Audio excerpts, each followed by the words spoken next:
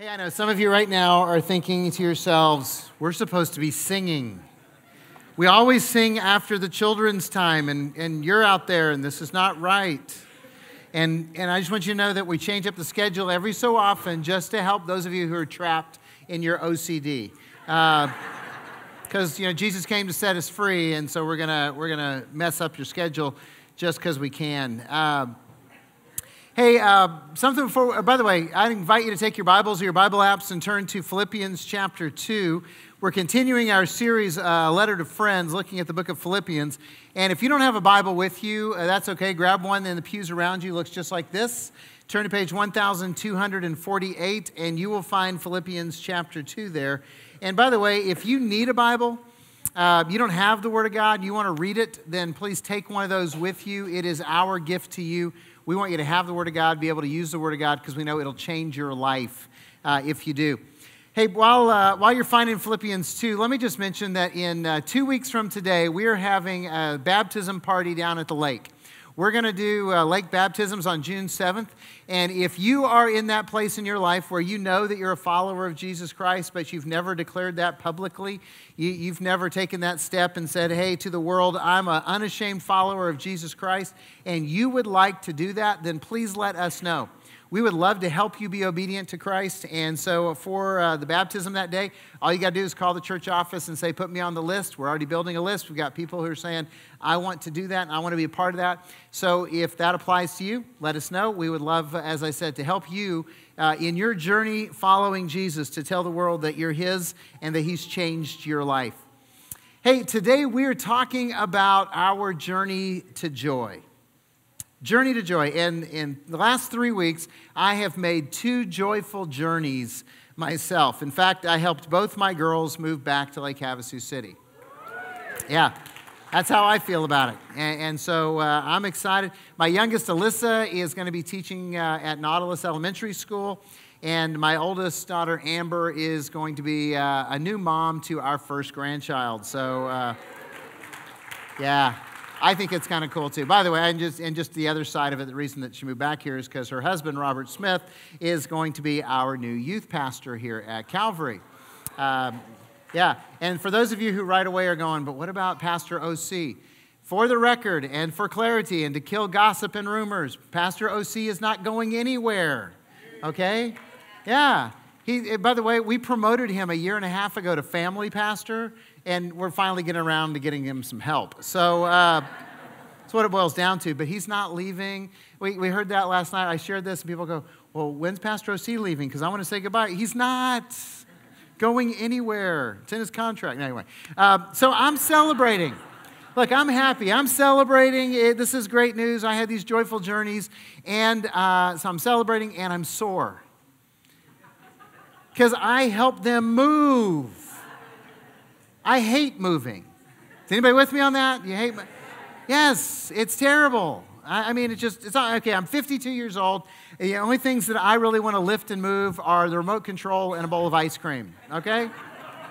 That just, okay, golf clubs, that doesn't count. That's not work. So anyway, and I drove 1,700 miles one way, across this country in 2.5 days. And but it was a journey to joy. I'm sore, I'm painful, but it was worth the effort because it was such a joyful journey. So today I want to talk about our journeys to joy. I want to talk about the fact that we can get where we want to be, but it's going to hurt a little, maybe a lot, if we're going to make that journey to joy. Philippians chapter 2, verses 1 through 4, the Apostle Paul is writing to his friends, his dear friends whom he loves with all his heart at the church in Philippi. Here's what he says, verse 1. So if there is any encouragement in Christ, any comfort from love, any participation in the Spirit, any affection and sympathy, complete my joy by being of the same mind, having the same love, being in full accord and of one mind. Do nothing from selfish ambition or conceit, but in humility count others more significant than yourselves. Let each of you look not only to his own interests, but also to the interests of others. Paul wants his joy to be complete. Complete my joy.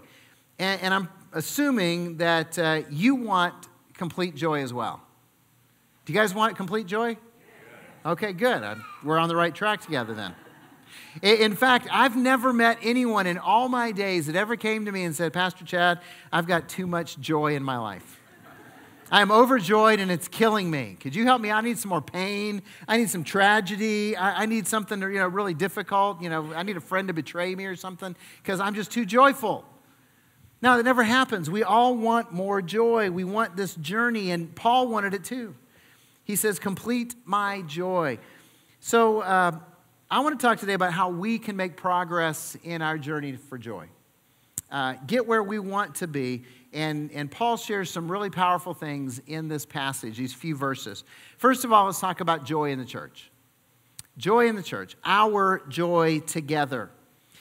Here's an observation. You're not going to experience great personal joy as a follower of Christ unless you experience joy in the family of faith. If you're connected to a church that is fighting, that is angry, that is divided, you're not going to have great personal joy. You're not going to make that joy complete. And Paul knew that because he's writing to the church in Philippi. He's writing to his friends and he says, listen, if you have any encouragement in Christ, if you have any comfort from his love, if you have any participation with his Spirit, if there's any affection or sympathy for people. By the way, does any of this apply to you?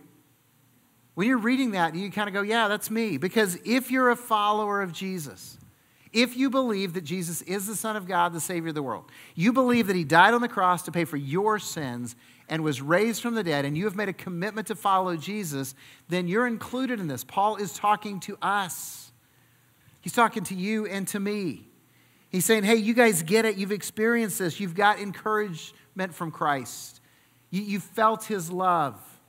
You've participated in the Holy Spirit because he's in you. So Paul says, make my joy complete by being unified in Christ. Unified in Christ. Notice he says, have the same mind, have the same love, be of one mind. He keeps using those words that talk about unity. So know this, our joy is dependent upon our unity. Our unity is key to our joy. But when Paul's talking about this, he's talking about unity, not uniformity. There's a big difference, unity, not uniformity. And a lot of churches kind of go off the rails at this point because they read unity and they interpret uniformity. And so they want everybody to kind of look the same, dress the same, wear their hair the same. We're going to read the same books. We're going to go to the same movies. We're going to vote the same party. We're going to do all this kind of stuff because we want to be the same. That way we won't have any disunity. And that's uniformity. That's not unity. And God's not for uniformity. God does not want a whole bunch of Stepford Christians. Right? You guys old enough to get that reference? Let's see your hands. Okay, good. Hey, and if you're not, then there's always Netflix, right? So, God's not in favor of cookie cutter automatons that, perfect the art of being boring and weird. If you haven't noticed, God loves diversity. Have you gone outside and looked around?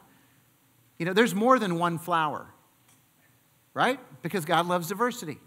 There's more than one, climate or, geographical kind of area, ecological zone. I just drove back from Kentucky, and I started off in green and humidity, and I came across and went through some, small mountains in green, and we got to the plains, and then we got to Texas. It was ugly. And then we got to, the mountains, real mountains, not the little ones back east, and then we got to the glorious desert. And which is where we all belong. And so, all these, and this is just 1,700 miles in America. See, God loves diversity. There's more than just one color. There's more than just one flavor ice cream. Praise God. So, see, God wants our unity. He doesn't want our uniformity. And the only thing we're supposed to conform to is the image of Christ. So how do we understand these admonitions? These challenges to unity that Paul wants us to have that'll lead to joy. Well, let me just unpack this real briefly. First of all, same mind is essential beliefs. Essential beliefs.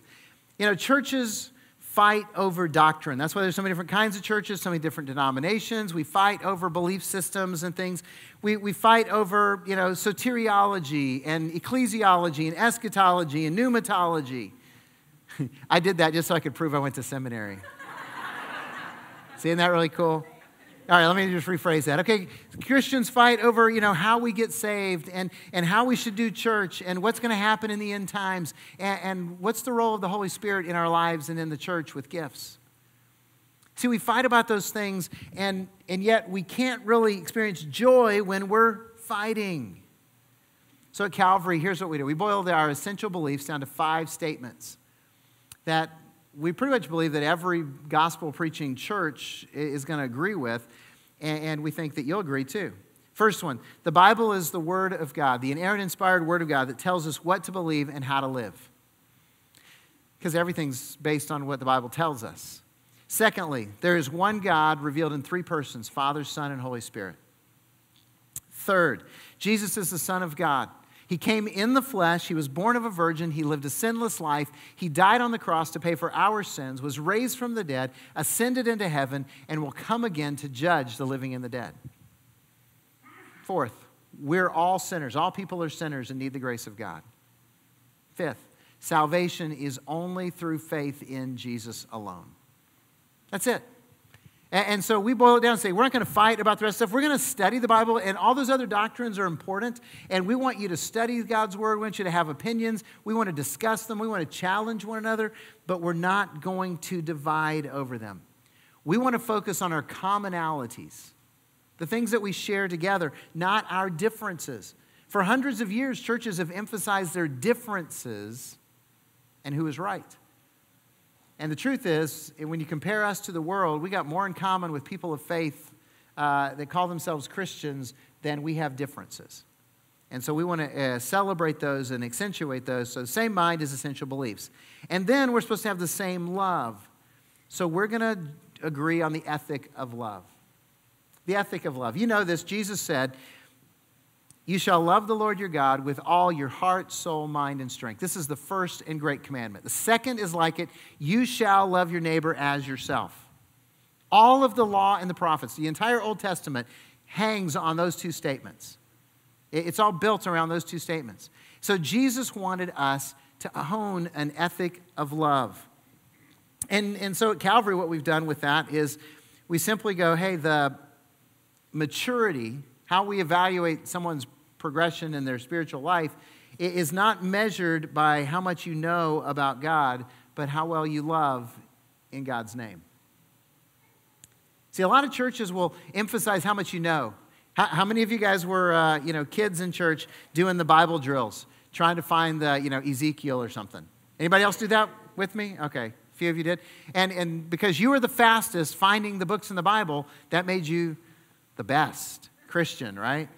Because you got got the stickers, you got the little certificates. I won the Bible drill. I'm more spiritual than you. Except it doesn't work that way. And yet we grow kids up in the church and they think, well, I know what the minor prophets are, and you don't. I know those words that Pastor Chad used and you didn't. And so apparently I'm more spiritual than you. And we elevate those people to leaders, and the thing is they know a lot, but they don't love a lot. Now, the 2 aren't mutually exclusive, but when we value knowledge over love, then we build weak churches that are torn apart by strife and not by unity. Do you remember the old, kind of Jesus movement song from the 60s and 70s? They'll know we're Christians by our love. By our love. Yes, they'll know we're Christians by our love. Maybe that's why so many people look at church and don't see Christ there. The Apostle Paul said, knowledge puffs up, but love builds up. So we want to have an ethic of love. Because joy is experienced when we own that ethic of love. And so tragically, there's lots of Christians who seem willing to sacrifice unity because they want to grind their issues axe on the unity of the church and elevate their doctrine, their convictions, their practices, above everyone else's, and they have to be right. And if you have to be right, let me just tell you right now, go ahead and repent. Because Jesus is right and we're all wrong. We're all wrong. We're sinners. So if we're going to have joy in the church, if we're going to have joy together, we got to share the same mind, essential beliefs, same love, ethic of love, and we got to be united in purpose, one mind in full accord. Now, we don't agree on lots of stuff, right? We already know that. Like, where's the best place to order pizza or the best flavor ice cream? We're not going to agree on that. What's the best car to drive or the best music to play on the radio? We're not going to agree on that. How about this one? What's the best time of day? Yeah, how many of you are morning people? Let's see your hands. How many of you are night people? Yeah, more at 11 o'clock service. I'm just telling you, 8 o'clock, it was the other way around, man. There was a lot more morning people there. And wait, how many of you are married, morning people married to night people? Or night people married to morning people? Yeah, see, God has a sense of humor. You can't settle that, and we don't need to. We don't need to agree on all that stuff. But what will give the church joy is when we are united in our purpose. When we share a focus that lets us join together on the mission of Christ and make an eternal difference that feeds joy into our lives. So here at Calvary, we put it this way. The purpose of Calvary is to lead people to a life-changing relationship with Jesus Christ through the love of his people and the power of his truth. In other words, all the decisions that we make, all the stuff that we do is focused on these things, to lead people to Jesus because he's the only one who can change their life. We can't do it. Church can't do it, but Jesus can do it. So we lead them to Jesus, and we do that by loving people, that ethic of love, and by telling them the truth when we have an opportunity, when they invite us to speak into their lives. Then we share with them that Jesus is the only way they can have that life-changing encounter. So that's what we're doing, and we hope and pray that you are growing in joy as you worship and connect and learn and serve with us here at Calvary. And we're celebrating Jesus while we're focused on his mission. And we want you to join us in that. So that's joy in the church. That's our joy. Paul says, make my joy complete by being same mind, same love, united in spirit and purpose. Now let's talk about joy in your life. Paul, I think, moves from addressing the us factor, the us getting along, to much more of a personal ethic that's going to lead to joy. And see, each of our personal journeys affect the whole because we're part of this body of Christ. And so what we do together as a group affects you as an individual, and what you do as an individual affects us as a group because we're connected. But let's get a little bit personal here. Verses 3 and 4, Paul says, do nothing from selfish ambition or conceit, but in humility count others more significant than yourselves. Let each of you look not only to his own interests, but also the interests of others. I kind of remember encountering these verses for the first time when I was 16 years old, participating in a youth camp. And honestly, I didn't really like who I was. And so I asked God to change me, do whatever it takes to change my life. And God started using these two little verses to begin redirecting my life. And by the way, I'm still trying to figure out how to apply them to my life. Still remind myself every day that this is what I'm supposed to be doing. And I know that if God can do that in my life, God can change your life as well. So here's what Paul is telling us if we want to increase our joy and continue that journey toward complete joy. First of all, we need to repent of selfishness. Repent of selfishness. Did you catch that? Verse 3, do nothing from selfish ambition. Do nothing from selfish ambition. Wow, that is so hard because we are naturally selfish people, aren't we?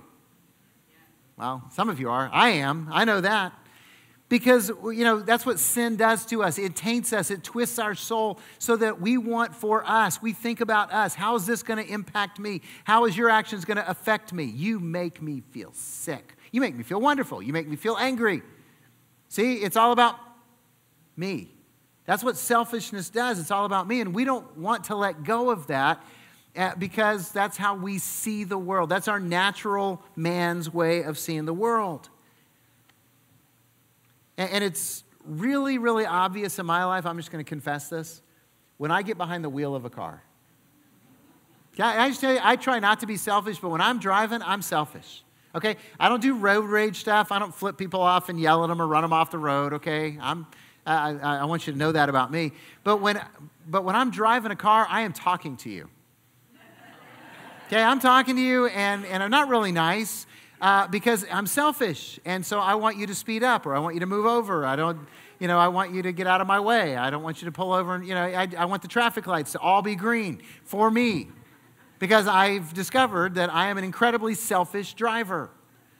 And so God's dealing with me about that. But that's when my selfishness is so clear to me. Rick Warren, in his book, The Purpose-Driven Life, starts with this statement. It's not about you. It's not about you. Of course, he's just echoing Jesus, who said, if you're going to be my disciple, you must deny yourself. Take up your cross daily and come follow me. In other words, following Jesus begins when we deny ourselves, when we challenge the selfish mindset that we have in our lives. So do you really want joy in your life? Okay, well, I just was wondering. I mean, I thought maybe you guys were the first exceptions I'd ever met. So do you really want joy in your life? Yeah. Then you have to repent of selfishness. And let me just say this. If you're not able to look at your life and see the selfishness that's there, ask your spouse. I think they may be able to help you, okay? With gentleness, right? Because we don't want to start more problems. So, and if you're not able to ask your spouse because, the relationship's too rocky right now, then ask some friends that you don't value. Because you might lose them if you listen to them. Or your kids, they'll tell you, they can see it. In other words, take that risk and look in the mirror and let God show you where you're being selfish, because if you want joy, you got to repent of selfishness and you got to value others. He goes on, count others more significant than yourselves. Now, Paul's not saying that people are more important than you, but he's not saying that they're less important than you either.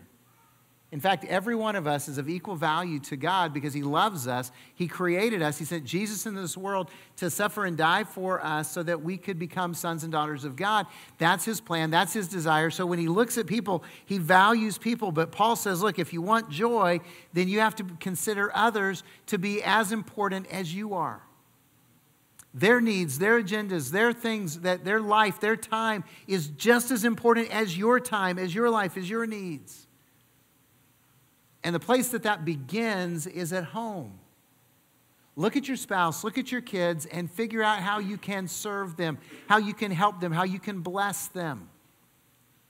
I'm not suggesting that you indulge them or appease them or spoil them, but bless them like Jesus blessed us, like Jesus blessed the disciples. Because Jesus didn't do what the disciples wanted him to do. Right? Jesus said, hey, I'm going to go to Jerusalem and I'm going to get crucified. And Peter stands up and goes, no, you're not, Jesus. I'm not going to let you do that. What did Jesus say to him? Get behind me, Satan. Get out of the way, dude. I'm going there anyway. And Jesus didn't give the disciples what they wanted either. Right? Because the disciples, what did they ask Jesus for? Hey, Jesus, when you come into your kingdom, we want to be number one and number two. We want to be thing one and thing two. We want to be the top dogs. Right? Can you do that for us? And Jesus said, that's not for me to give. That's for the Father to give. Don't worry about that. But here's the thing. If you want to be great in my kingdom, you have to be the servant of everyone. Servant of everyone. He said, look, value others. Look at their needs. See them and serve them. I mean, Jesus served us, and he was God in the flesh. We need to serve others. Let me ask you, this is a hard question. I hope you wrestle with this. But when you see people, because you're going to leave this place, you're going to see people all over the place. On the road, you're going to see them at restaurants and doctor's offices, grocery stores. When you see people, can you see them as someone who's loved by God, just like God loves you? Can you see them as people that God has placed in your life and in your path for you to serve them? So you go to a restaurant, right? And the waiter or the waitress you think is there to serve you, right? And they are. That's their job, and they're going to take care of you. But do you ever think about the fact that God gave you that waiter or waitress for you to serve them, for you to bless them, for you to encourage them? You go to the doctor's office. You don't feel good. You're there for them to take care of you. But have you ever stopped and thought that, hey, each one of these people is important to God, and God has placed them in my path for me to be able to bless them, to serve them? You see, that's a whole different way of looking at life, because we're usually looking at life for how are these people going to help me? And you invert that and you start thinking, how can I help them? Valuing others. If you want to have more joy, then you got to start looking at other people differently and value them as much as you value your own life. And then you got to help people succeed. Did you catch verse 4? Let each of you look not only to his own interests, to his own success, but also to the interests of others, to their success. See, a great servant helps his master be successful. And Jesus has asked us to be great servants, not just to him, but to everyone. So if we're serving others, we will help them succeed. We'll help them fulfill their dreams. We'll help them accomplish their goals. We'll help them grow as a person. We'll help them become the person God created them to be. And if you're busy helping them be a success, you will have more joy in your life, which is what you want in the first place. Now, here's an easy test, kind of for your heart. You and God can have this conversation. But when you hear about someone else's success, someone in your life group, somebody in your family or a coworker or something like that, when you hear about somebody else's success, do you rejoice or do you get jealous? See, if you get jealous, then that's a heart issue that says you're not trying to help people succeed, you're not valuing them, and you're really living in that selfish paradigm. If you're saying, God, how come you didn't bless me like that? That's jealousy and not rejoicing. So if you want more joy, repent of selfishness, value others, and help people succeed. Now, I want to close by sharing with you the serve principle. Because I know this whole concept of serving, leading to joy, it's a painful concept for us to embrace because it involves self-denial. We have to deny ourselves and take up a cross and follow Jesus. We have to see the world differently. And this is some heavy lifting from, third-floor apartments kind of thing. This is painful stuff. It's difficult stuff because I'm asking you to embrace an identity of a servant, not just do acts of service. Jesus wants us to embrace the identity of a servant, not just do acts of service. There's a cool thing in our culture that's going on right now, and you guys know about that. It's kind of a random act of kindness things, paying it forward, right? You ever bought somebody coffee at Starbucks and they didn't tell them about it? It feels good, doesn't it? But a lot of times what we do is we kind of go, hey, I paid it forward, check the box, I'm done, I can go home and be selfish now. Right? Or we say, hey, I'm going to go to Peach Springs and I'm going to serve that community and I'm going to bless those kids. And then I can check my box, I did my good deed for the month. I went on a mission project for a day. And see, here's the thing. God does not call us to random acts of kindness. He calls us to live our lives as servants, which means that we get up in the morning and we look at life and we go, how do I serve the people that God sends my way? Can I bless them? How can I help them succeed? How can I value them every single day? Because that's our calling as children of God. See, we have specific callings, like some of us are called to be preachers and some are called to be counselors, some are called to be doctors and teachers and auto mechanics. I praise God for auto mechanics because I can't do that stuff. But here's the thing, all of us who are followers of Christ are called to be servants. We're called to be servants. And so listen to this and see if the serve principle makes sense. What is the selfish number? Oh, 1. Okay, everybody gets that. Selfish number is 1. If you live a selfish life, who's for you? You are. Yeah? Who's watching out for you? You are, yeah. Who's committed to protecting and promoting you? You, yeah, that's it. You are all by your little onesie. Just you. So, it's like, hey, it's all, I got to be for me, and that's what selfish is. Selfish is all about me, so you can't trust anybody else because they might betray you, they might, hurt you, they might, undermine you, so you got to look out for number 1. 1 is a selfish number. What's the serve number? What's the serve number? Yeah, see, the serve number is God plus multitudes. God plus multitudes. See, here's how it works. If you're serving others, if you're living your life as a servant, other people will start serving you. You go, well, how do I know that's going to happen? Because God says it's going to happen. Because it's the way he built the world to work. Because, Scripture tells us there's this principle that you will reap what you sow. Yeah, you will reap what you sow. So if you serve others, other people start serving you. By the way, that's kind of the way God designed the church to function. He wants us to come together as a group of people who are not looking out for ourselves, but we're looking out for each other's interests. And instead of you taking care of you, one person looking after you, you're looking after other people are looking after other people, we're all looking after each other. And you got multitudes of people who are around you who are looking out for your interests. That's the way God designed the church, his body, to work. And you see it perfectly when you're part of a life group or a small group of people who love each other and care for each other and pray for each other and share life together and take care of one another when they're sick. It is a beautiful thing. That's why we want everyone connected to life groups, so that you can experience the family of God. Because that's where this service thing becomes reality in your life. You serve others, others will serve you. And here's the better part, when you serve, when you are a servant, God is for you. You go, I thought God was for me all the time if I belong to him. Yes, he's for you all the time. But if you're committed to living life selfishly, I think God kind of like gets a box of popcorn and says, all right, I'm going to sit down and watch this movie and see how it turns out. Let's see what this guy's going to do, because he thinks he's got it all together. Scripture says this, Old Testament and New Testament. Peter and James both say this. God opposes the proud, but gives grace to the humble. God opposes the proud, but gives grace to the humble. Let me tweak the words a little bit, because I think they're consistent. God opposes the selfish, but gives grace to the servants. I think that applies. I think that applies. And so when we embrace this identity of being a servant, who's for you? God and a bunch of other people. And who's watching out for you? God and a bunch of other people. Who's committed to promoting and protecting you? God and the people around you. Now, that sounds like an equation that's going to work in life and going to visit joy in your life, because now you don't have to be watching out for you. Other people got your back, and God is the one who is promoting you and protecting you, because you've bought into his principle to serve like Jesus.